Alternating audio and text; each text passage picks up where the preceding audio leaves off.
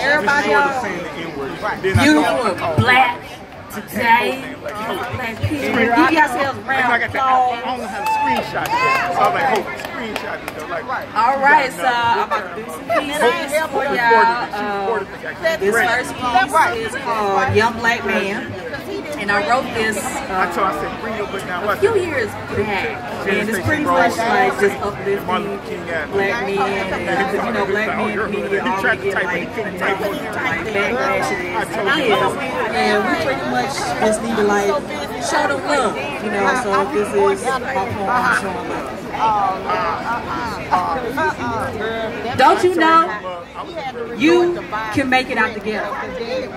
You don't have to slang rocks in order to survive or wear gold chains to fit in. You don't have to join a gang to feel love because I love it. Young black man, you don't have to be a statistic in the media. You don't have to fill up the jailhouse. We need more like you at Howard University and in the White House. Young black man, I know your father wasn't around, and he wasn't about shit, but you be a better man than he was. You be a mentor to another fatherless child. Hope and Mia. Young black man, you don't have to be popping bottles and smashing random chicks every night. Be committed to one woman only, whom you can give yourself wholeheartedly to. Young black man, get up off your ass and make a plan. Be a leader, not a follower.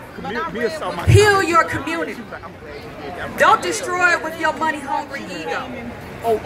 Young black man, turn from your evil ways and follow Christ. Let him be your guide. Young black man, make us proud and be the best that you can be. Young black man, grow into a grown-ass man who has dreams and aspirations. Young black man, I salute you. And that's their first piece. All right, Dani.